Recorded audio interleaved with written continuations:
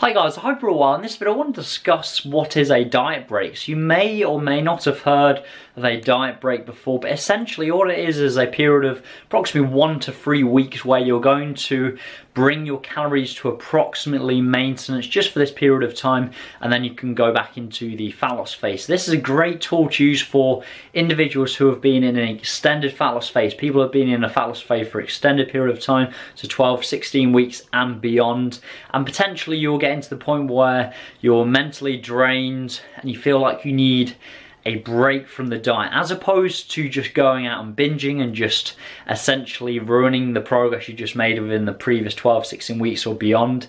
What you can do is apply this diet break, bring your calories to approximately maintenance. So within this 1 to 3 week period, usually 1 week is all that's needed, especially in most circumstances. Unless you're prepping for a bodybuilding show or fitness competition, you really just need 1 week just to give yourself a psychological break from the diet, to restore hormone called leptin, to replenish glycogen. But it's more about just giving yourself a mental break from the diet before you can re-enter the fat loss phase. So instead of just having a week of binging, just bring your calories to approximately maintenance, and therefore you should start to feel more normal again. Potentially you could reduce the number of days you're training temporarily for that week, and then after that week you're just maintaining throughout that week, then you can just re-enter the fat loss phase. And this really allows you to ultimately be in a fat loss phase for much longer, as opposed to, as I mentioned, just going off plan completely and just ruining your progress. It allows you to just have a short break and then you can re-enter that fat loss phase. In addition to that, by having your calories at approximately maintenance for a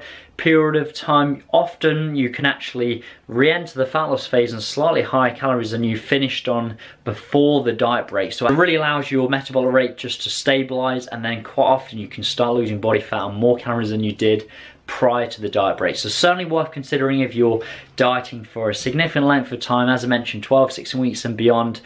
In some circumstances, not necessary, but if you're really starting to feel mentally drained from the diet and you almost just want to give up, maybe it'll be worthwhile having this week just to bring your calories to approximately maintenance. Your goal within that week is just to maintain your weight. You're not focusing on fat loss, and then you should be refreshed and energized for re-entering the fat loss phase afterwards. So hopefully that's been useful. Like the video if you've enjoyed it, and subscribe to the channel if you haven't already. I look forward to speaking to you soon. Take care.